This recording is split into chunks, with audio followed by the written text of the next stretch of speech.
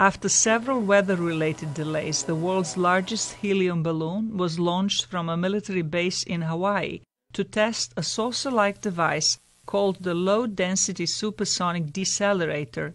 The LDSD is designed to investigate and test breakthrough technologies for landing robotic and human missions on Mars and safely returning large payloads to Earth. This new technology is required to land 5 metric tons for human missions, maybe 30 and beyond metric tons to the surface.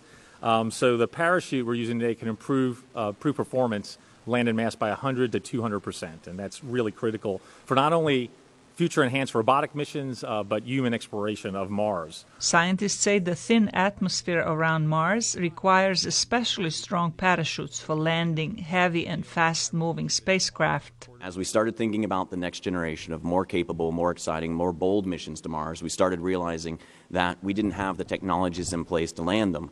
And we had to start today to start developing those technologies. Things like inflatable drag devices that we can inflate at several times the speed of sound. The balloon tested Monday was 30 meters in diameter. A flying saucer it was carrying weighed more than 3,000 kilograms, about twice the weight of the kind of robotic rover spacecraft NASA can currently land on Mars. Late Monday, a NASA spokeswoman said the test failed when the balloon deployed but did not inflate.